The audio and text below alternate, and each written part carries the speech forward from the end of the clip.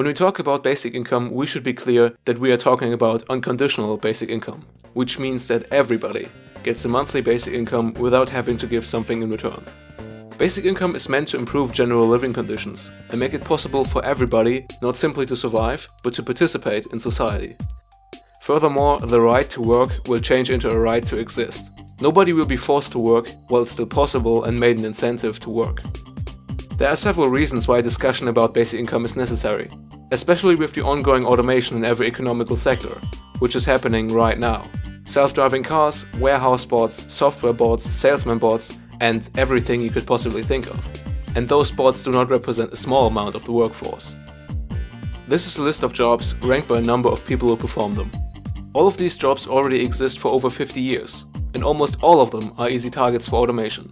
The only new job introduced because of the advances in technology is on place 33. The unemployment rate during the Great Depression was 25%. The jobs above are 45%. This list only represents the US workforce, but nonetheless, if implemented on a global scale, it will cause problems for the people that are currently employed in those sectors. They will be competing against robots, who do not need to sleep, take no breaks and need no salary. They will be made unemployable. The changes are inevitable and may sound bad for many people, but it's rather important what we make of it. Now, to explain the idea of basic income, we are going to use this simple sheet. Every one of those bars represents the income of one individual. Number 1 completely relies on social benefits, as she can't find a job. 2, 3 and 4 do have a job, but they do also get social benefits of some kind. 7 does have a job and the highest income on this sheet, but also gets child support. Next up, the green line represents the basic income gap. As I stated out earlier, everybody gets basic income. Also, basic income will replace social benefits, till they eventually disappear. As 2 to 7 do have a job, they still get paid. And for simplicity of this sheet, they do not get replaced by bots, lose their jobs or stop to work. There are many different ways to finance basic income, but I'm going to focus on financing through income tax.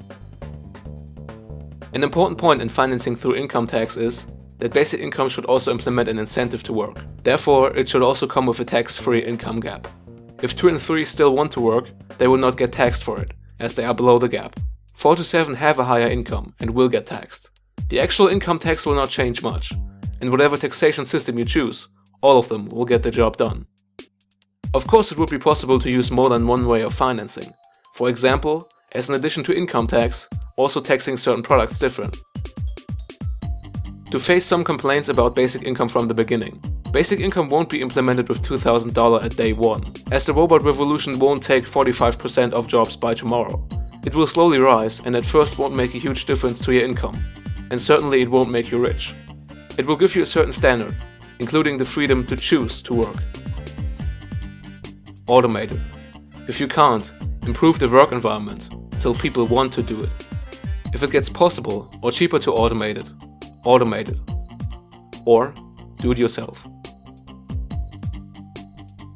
Basic income would be a solution for the ongoing automation process, but there are more things that we would directly benefit from. It would reduce overall poverty and crime. It would make the government's bureaucracy more transparent and efficient. People who are handicapped would get better treatment, included better into society, and not seen as a burden of society. Productivity would rise on both sides, through automation on one and through the passion of people on the other. And for all that we need more growth people, even the economy would profit because everybody is able to spend more money. Besides these important changes for the society as a whole, each person on their own can spend time with things they love and enjoy. Of course, basic income won't be solving every problem we need to face in the future, but it's an important idea we need to understand and improve to create a world worth living for everyone.